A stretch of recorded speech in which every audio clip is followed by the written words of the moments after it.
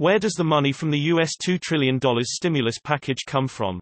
The U.S. Senate announced a $2 trillion stimulus package to help keep the economy up and running. Where does the government come up with that type of money? Surely they don't have that much cash available.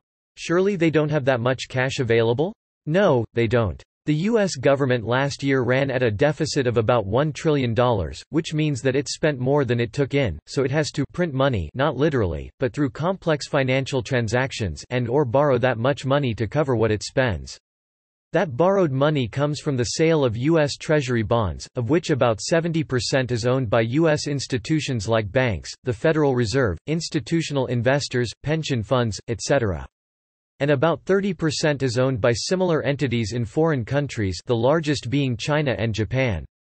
This stimulus package would increase that deficit, barring any action to either reduce spending elsewhere or to try and increase revenue taxes.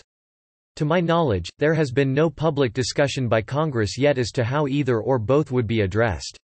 One would hope that the stimulus would be seen as an investment in the U.S. economy that would get partially paid back through increased tax revenue and repayment of loans, but that it yet to be seen.